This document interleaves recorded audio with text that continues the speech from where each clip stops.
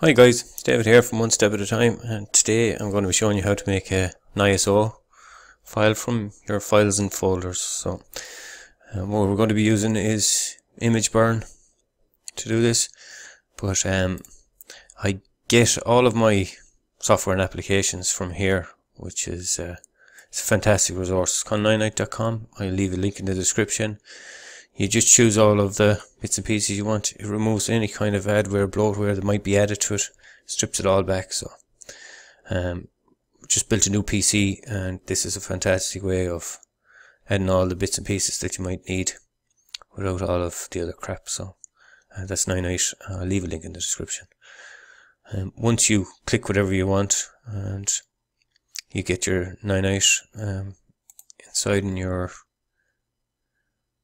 just go into my documents, go into your downloads, you'll get this installer.exe. You run that, it'll download everything, and if you have any issues and you want to update everything, just run this a second time and it'll update everything for you. So it's brilliant that way. So just minimize that. As you can see, these are it's Linux 17.1. These are the files I want to create into an ISO file. So just when you've downloaded ImageBurn, run ImageBurn. And then in here it's create image file from files and folders. So you create that, and then you click on your folders icon, and then you choose that and say select folder, and then the destination is wherever you want it. So I'll click on here and I'm going to have to put it into my documents. And what I'm going to do is just rename this and click save.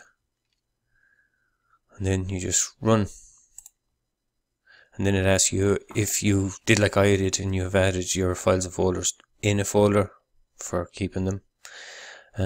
You don't want that on the outside, so you just want the internal section of it. So it says would you like to add it? You say yes, and so label, I'm just going to say yes. So it's done.